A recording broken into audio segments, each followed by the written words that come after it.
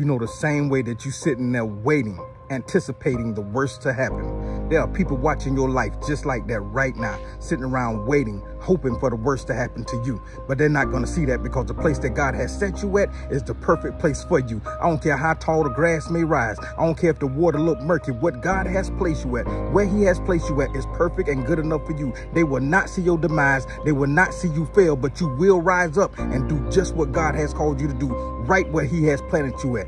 I don't care what it look like. I don't care how they watching. I don't care how hard they want to see you fail. You will not fail, because where God has you at is the perfect place for you to rise up and overcome everything. It's just that simple.